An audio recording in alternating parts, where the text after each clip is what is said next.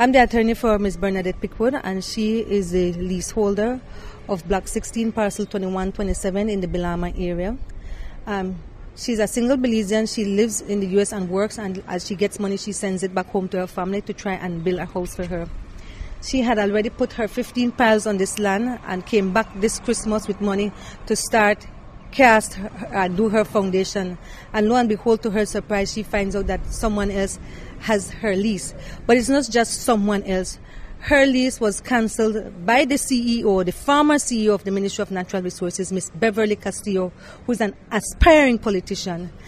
And they had the audacity at Lands Department to then immediately give that land to the mother of Beverly Castillo, Ms. Maude Williams, and to Ms. Beverly Castillo's son, who is Marvin Castillo Jr.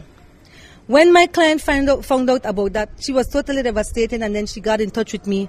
We have done everything behind the scenes. We are going public because this is the last straw. We've written the Ministry of Natural Resources. We've put a caution on it. We've written the Ms. Williams and Mr. Castillo to tell them to stop. But as we speak, they're trying to now cast the beams over that pile. Now, common sense will tell you, if you go on a land and you already find some development there, your duty is to go find out who's the person that owns that. Because even if you feel that the Lands Department have the right to give it to you, you have to know who you'll compensate if it reaches that point. So it is so sad that in this country, you hold office and the first thing you think about is to trample people. And not only trample them, you take the land and you give it to your own relative. I mean, they don't even have shame. I weep for those people because I don't know how they sleep at night. And that's what has happened.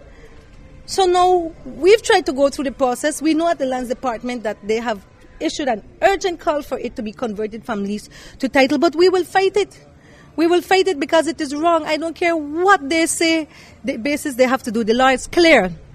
If the Lands Department felt that my client violated any covenant of her lease, the National Lands Act states that one of the first things they had to do was to then send out to my client a notice of their intention to terminate her lease and tell her why and give her reasonable opportunity to go defend her position. That never happened.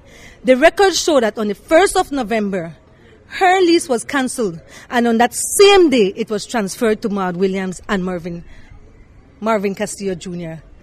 So what reasonable time would she have had to even say or do anything? But worse yet, my client never got any notice. That is an injustice, and it's a pity that we have to end 2013 on such a note. And to think that the former CEO intends to be a politician, is running for office, I just have one thing to tell her. You're starting on the wrong foot, on the very wrong foot. Reconsider your action and give back my client her land. So what now on the way forward? Well, we will move the courts and we will go public. My client is a very humble person and she didn't want to go public.